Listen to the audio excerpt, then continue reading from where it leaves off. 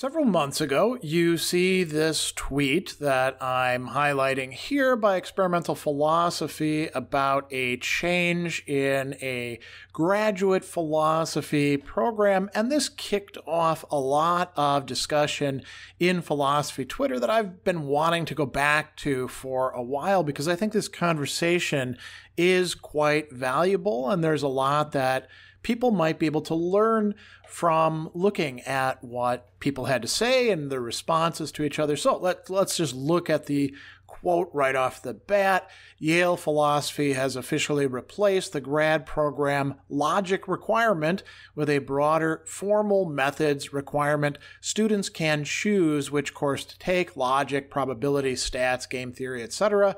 Feels like a symptom of a much larger change in the discipline. And there's a lot to be said here. Is this indeed a much larger change in the discipline? Does it matter that it's Yale? What is a logic class supposed to do for you in graduate school? These are all important issues that we'll get into shortly. But I think it's very important first to add a little bit of perspective that might be missing to a lot of people. So if we look at this one, we see Christopher Zorn saying, "I don't know enough about philosophy at one small school in the Northeast to say whether this is good in context, but the general idea of broadening disciplinary requirements at the graduate level strikes me as a generally positive thing."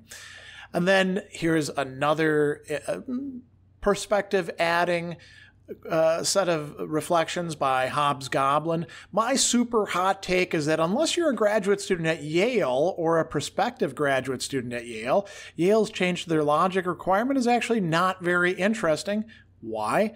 USC changed a similar requirement like 16 years ago, but I, who was a grad student there at the time, could not remember whether it was the logic or language requirement that got switched to research methods." And this brings up a very important point. People get worked up about, ooh, an Ivy League school is changing something. That affects almost nobody. And this is in a philosophy program, which, yes, there are quite a few graduate students in it, and others will go through it.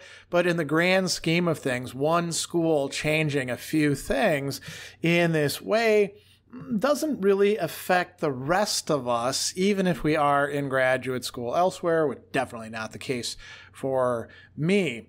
And then we get some good, reasonable takes as well that I think are worth looking at. Kevin Zollman, I think this is broadly a good development. I like logic, and I think it's great for people to take it. But for many philosophers, if they're going to take one mathematical or formal class, logic is far from the best one. Erzat's Doctor, I don't think this is such a bad thing. Some are making it out to be. Basic logic is a required skill in philosophy, but for most people, the more advanced formal stuff isn't that helpful. Better to give them formal training in areas that might be more relevant to their areas. Elizabeth Picciuto says, "I wasn't a philosophy major, so I was behind the other grad students initially. A policy of read something when you actually need to know it for what you're doing served me well, but I'm really glad I took the formal logic that was required." Ryan Muldoon says, "I forget if we've done this officially or not, but we've been moving to this approach as well. Students should get trained in the formal methods that make the most sense for their work." Chemtrup says, "Seems like a really positive change. It pushes students a bit to study formal areas that might be more relevant to their work than formal logic. For example, a metaphysics student studying theoretical physics, social political philosophy students studying stats to understand empirical matters." Then Brian Robertson, "Welcome news. Learning logic was great, but having to teach myself stats sucked." And so he's referencing there the fact that the kind of work that he did entailed learning prob and stats, probability and statistics, and instead of being able to do that in the department, he basically had to do that on his own.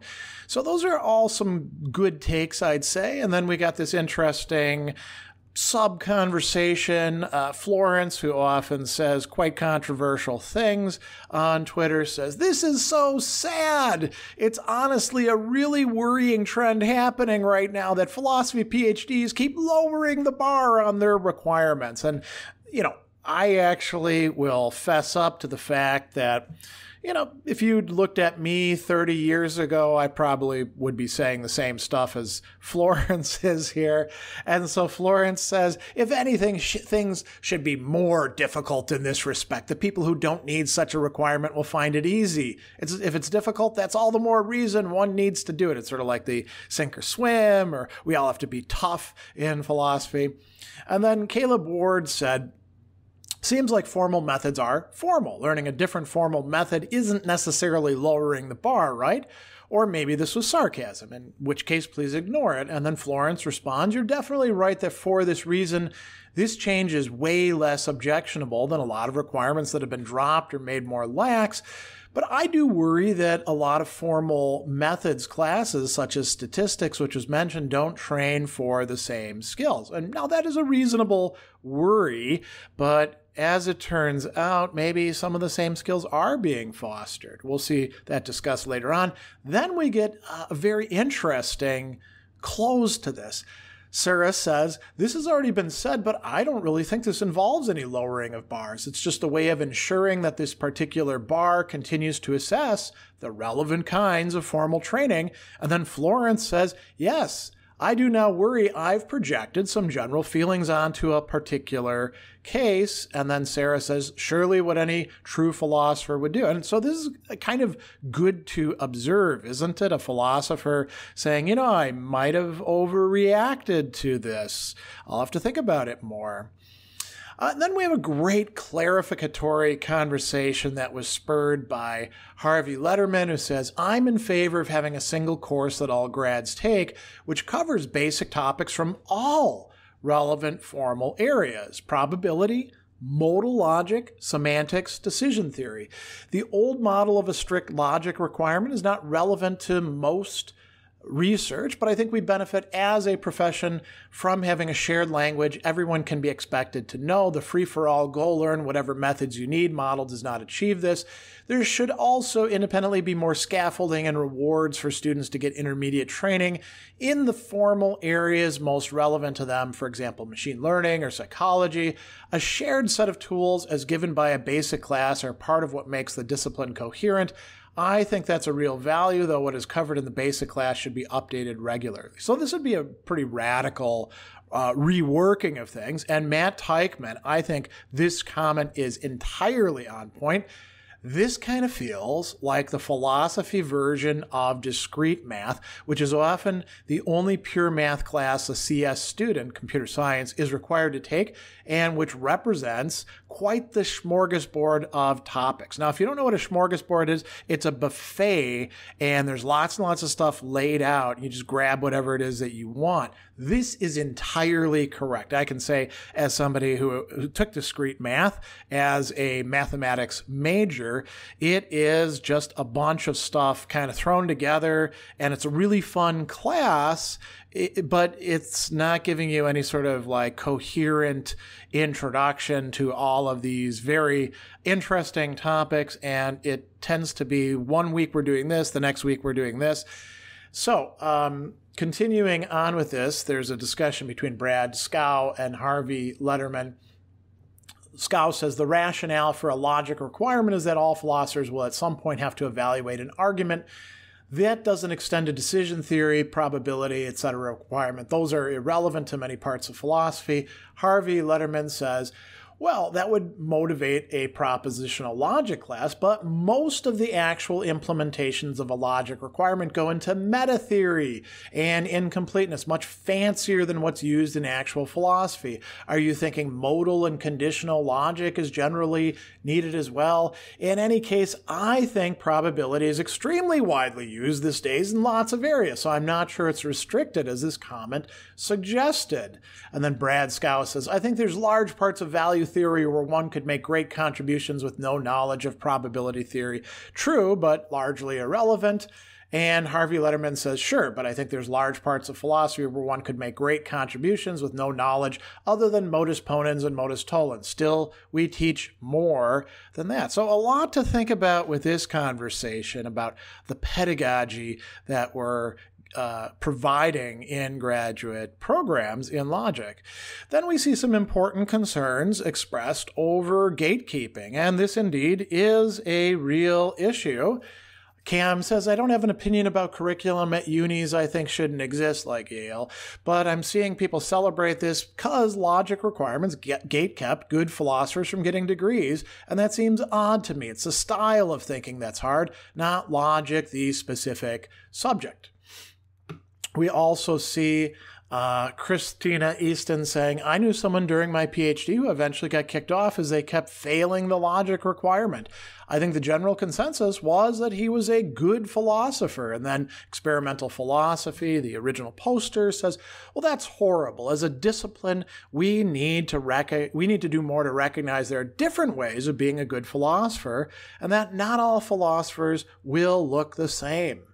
Ghostly phenomenology says the requirements are almost always unnecessary barriers, though. They don't demonstrate any aptitude or anything. Something like a logic requirement for many philosophers will in no way help them to do their work. It's not lowering the bar, but recognizing it was a bad bar. Very important distinction being articulated there.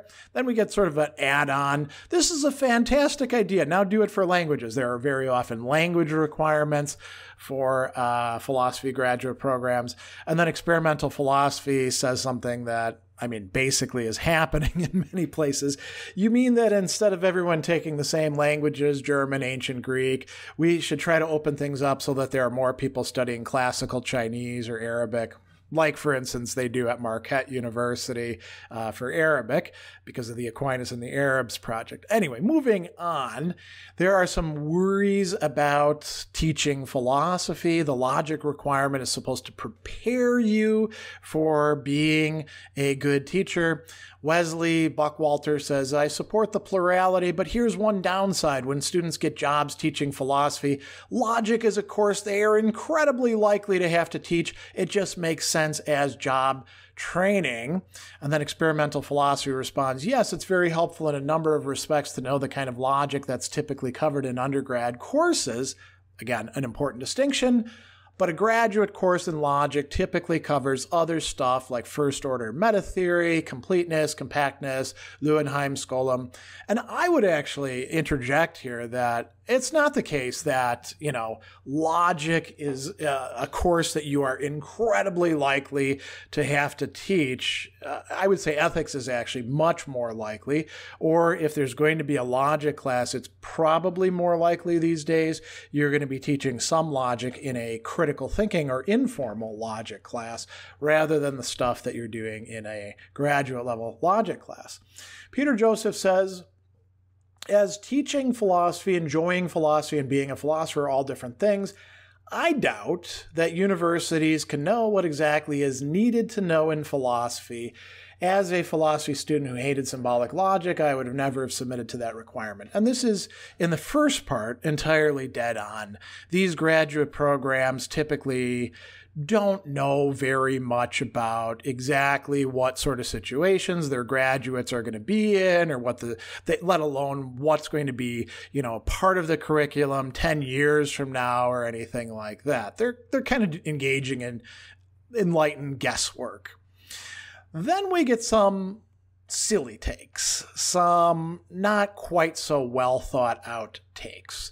The Athenian stranger, who is an alt-right account, chances are it can ultimately be traced to a decision made according to diversity, equity, initiatives. 100%. This is kind of dogmatic assertion. And experimental philosophy says, yeah, that's not the case. Kevin Karam, philosophy requires that one love wisdom. You can't love wisdom if everything is just a socially constructed tool. No relationship with something other than yourself. No love, no philosophy. It's kind of hard to figure out what point he's making there. It seems more of a rant than an on-topic contribution. But I just wanted to give you that. And here's another one that's equally so. This is from Eric Purchase. It's a sign that philosophy is melting into the technocracy. Now, that one I don't get. The removal of the logic requirement or the shifting it to prob and stats is philosophy melting into technocracy. I don't get it. I mean, this seems more like somebody just throwing around words.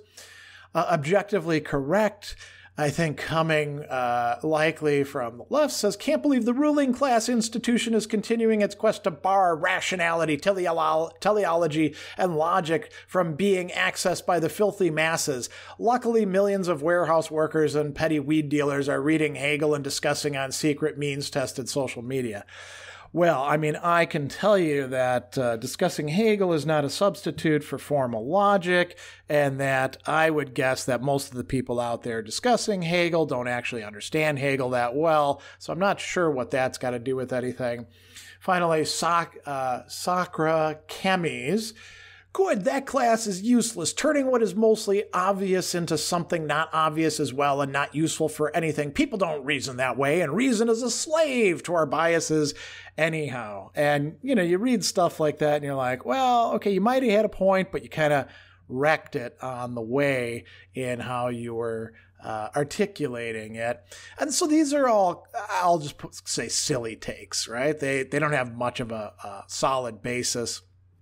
Then we have another set of takes that kind of get logic wrong. What is the function of logic? How does it work? How is it connected to other things? So PAC Dellery says, proficiency in formal logic should be a requirement for every degree, as it was in medieval universities. And you could say, well, that's not quite the case, and why the hell would we want to model what we're doing after medieval universities unless we're hankerers after some ideal medieval age, right? Annoyed Cat says, that will provide literacy problems for grad students. Without logic, much of philosophy will not be comprehensible. That is totally wrong. I mean, you don't need formal logic to make sense out of most philosophy that you're going to read. I mean, if that was indeed the case, then you couldn't have read Plato back in the day, because there wasn't formal logic classes, right? Laurie Casserly, this is like stripping the solid math space from physics and slipping in some trashy watered-down shit. Well, no, it's not that good of an analogy there. Philosophy is not physics. This is not removing mathematics or anything quite so advanced. Then we get this Mestita Gringa saying something about letting philosophers get away with stats as their formal method seems very counter to the discipline of philosophy. And this strikes me as something that somebody who hasn't really taken a rigorous stats class would say. I mean, I've taken formal logic. I used to specialize in that. I also did a lot of work in probability and statistics, and I can tell you that it can get pretty complex and rigorous. Finally, Quack Quack. Basically, statistics are built off logic, so one is more foundational than the other, and philosophy seems to be a field that should care about foundations. Also, most stats classes are garbage and do little more than teach p-values. You can say, well, where are you getting this from? Are you an expert that has surveyed stat classes across the more than 2,000 universities and colleges we have here in the United States? Or are you just blathering? So Adam Leeds weighs in, I'm not familiar with the logicist reduction of statistics. Can you give me a reference? And here's an example of a terrible argument, right? Quack, quack. Statistics comes from math. Math comes from logic. You might as well say, well, I guess you don't understand any of that. So Adam Leeds says, well, you might find it interesting to learn about the failure of the logicist research program in the early 20th century, which is quite relevant. And Quack Quack says, I'm familiar. Math is still based on logic, even if the axioms themselves can't be proven and must be found in some other way. And if you actually know mathematics, the various things that fall into that discipline, if you worked in that field, and you know logic, you know that, yes, in some sense, mathematics mathematics could be said to be based on logic, but you sure as hell don't need logic or a graduate level logic class in order to do mathematics. So, once again, some bad takes. And here's some sort of remedies to that. So these are some good points about logic and other disciplines.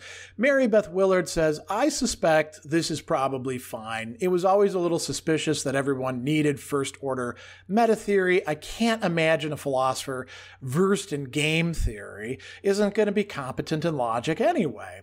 And then Diego Gorini says, I struggle to see how one can study either probability or game theory without a basic understanding of logic. The principles of formal problem solving are logical by contradiction. And then Rod and Crawley says, I don't know about et cetera, is that a term a logician would use, but probability, stats, game theory, all would lead to an examination of logic eventually if it wasn't necessary before studying them. So you're if you put these together, I interpret this as saying, listen, you're going to get your logic stuff along the way. You don't actually need a class just specifically on that. If you're studying these other disciplines, you're going to get into it. And then continuing on with this, like before Thibault, and I agree with this. As a math guy, I've always thought probability would be more useful for philosophy majors than classical logic. I definitely agree with that, especially in a culture in which innumeracy is such a major problem. David Kinney says, in my opinion, a good stats or probability class is of greater benefit to someone hoping to do research in, for example, epistemology than would be modal logic or set theory. But I think a good stats or probability class should start with some set theory. You need to know what an algebra is. Quite true. And you're going to get that if you take a good stats or probability class, most likely, right? Or you'll get it in the prereqs. Elder says, this is very interesting and much needed, in my opinion. I started expanding the notion of formal methods in my own teaching of critical thinking. Glad to see that others are doing the same. And if you actually look at what critical thinking classes look like, or you look at the various models of critical thinking out there that have been articulated for, about 3 decades or so going back, you'll see that other methods are involved in that, right? Richard Lucas says game theory is a worthy addition to any philosopher's bag of tricks. The logic I see discussed in various philosophy essays falls short of the intellectual impact I see coming from prob stats and especially game theory applied in other humanities. Mitch Hirschbach says, my grad program requires 2 logic classes that covered propositional logic and predicate logic and modal logic. I'd have been much better served replacing modal logic with prob and stats. And frankly, as somebody who knows these, I would tend to agree. Modal logic is very fun and cool and useful for some things, but prob and stats is just, very helpful. Finally, Casey says, as someone who took advanced logic in undergrad and is now currently fulfilling my PhD logic requirement, a game theory or probability course would have probably been more useful at this point. So I don't know why people are mad at Yale for allowing this. Seems good to me. So we're getting, some good weigh-ins from people who are stakeholders in this. Another thing that we need to think about is this aura that we surround logic classes with. We pretend or, tell ourselves that, this is going to inculcate a certain mode of thinking. But we don't really know that now, do we? So Protzko says, just randomly assign students to take logic or one of the other courses and then measure outcomes years later. An experimental philosophy responds, if we decide this is the best method for answering our question, it almost feels like we thereby have already before us an answer to the question we are asking. So, this would actually be a good experiment to do. Very difficult to pull off, of course. Goro Shimura says, one thing I'll say about this is I think I'd be more convinced by the people who insist that everyone should learn first-order meta-theory in particular if there were evidence that the people who basically have to be made to do so at gunpoint actually retain any value from it. Very important point there. Arbtus Tree says, I think if you study which logic or math more generally, the limitations of the discipline become obvious, especially in application to more nebulous things like philosophy. So true. It's always funny to see the logic bros, and I saw this a lot when I was in graduate school, take philosophical arguments, shoehorn them into some logical notation, totally screw them up in the process, and then play around with them and regurgitate something that doesn't look remotely like the argument that they started with. Finally, TL says, I have no strong opinion on the matter of this debate, but there is so much misunderstanding of what logic is about in this discussion. So the required logic courses aren't that successful whatsoever. Presumably all the people who are weighing in about how important logic is and how we can't leave it out, should be demonstrating the positive effects of having taken logic classes. Otherwise, they don't know what the hell they're talking about, and they're not qualified to weigh in. And unfortunately, they're saying boneheaded things, some of them. Here's a joke that I thought we have to put in here from Yuval Ginbar. Fine about the proposal as long as it works in all possible worlds. So we're talking about the possible world semantics that became quite popular really from about the 1990s onward in analytic philosophy, which is also something that people should probably learn in a methods class, perhaps. Then finally, experimental philosophy, the original poster, says something that I think is quite positive in all the discourse about it. One thing I find really striking is the folks who actually work in logic themselves keep speaking out against the idea that logic should be required. This shows a truly admirable openness and lack of imperialism. So that's a good discussion that I realize, we're coming a little bit late to the game, but, it's a sort of perennial topic, and it doesn't just concern Yale. If it did, then I don't think most of us would care about it unless we take Yale as somehow being representative of philosophy, which it definitely isn't. But this is a great thing to think about. How do we train people in the discipline of philosophy? And we could extend this to other disciplines as well. What's important stuff? What are the skills? What is the content? What are the capacities, the mindsets that we need to be promoting and inculcating in graduate school? And do we have to do it one single way? So that's it for this one, and we'll pick up with plenty of other Twitter conversations happening about philosophy and related matters somewhere else down the line.